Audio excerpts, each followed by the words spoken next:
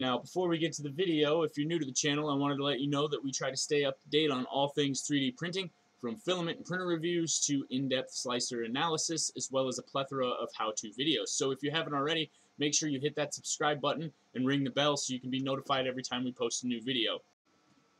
Hey guys, Technivorous here. Today we are just doing a quick review of where they moved the plugins to in Cura. So we haven't finished our Slicer Battles video yet, and the reason is because it is a long, extensive process going through all the plugins and community add-ons for all of the different slicers. So before we get into doing that, I just wanted to show you in this quick Cura video that there used to be a spot up here, a tab that said, or not a tab, excuse me, a menu item that said plugins. And after version 3.0, so starting with version 4.0, they removed that. So now if you need a plugin, you're going to need to go to the marketplace here. When you open up the marketplace, it will give you not only plugins, but materials as well. Now my internet connection's being kind of slow, so this list is taking forever to populate.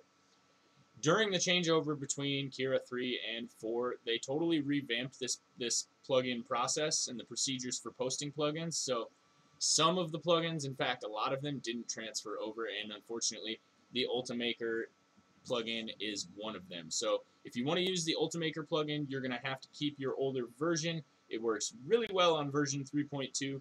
We will be doing a video on that later as well, but I just wanted to show you in case you wanted to find the plugin section for yourself and test some out. There's stuff in here for more mesh options for your models. There is stuff in here. There's an octoprint plugin. There is a brute force plugin that basically converts inches to millimeters, and there's a few others, not too many. There's about 12 plugins altogether.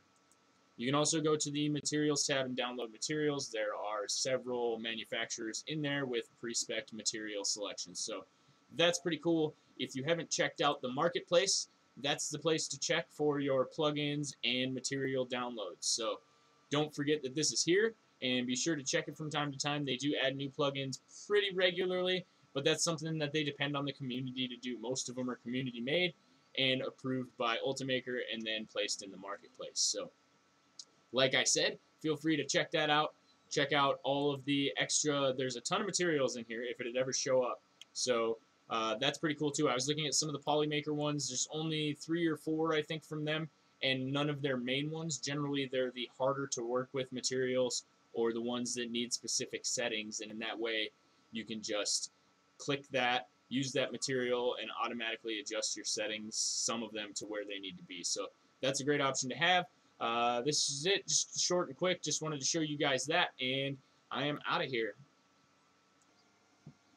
As always, this channel is brought to you by these fine Patreon supporters. If you'd like to support the channel on Patreon, head over to www.patreon.com/Technivorous. Alright guys, that's going to be the end of this video. As always, thank you. I'll put a video up right here that you can check out for more of our stuff.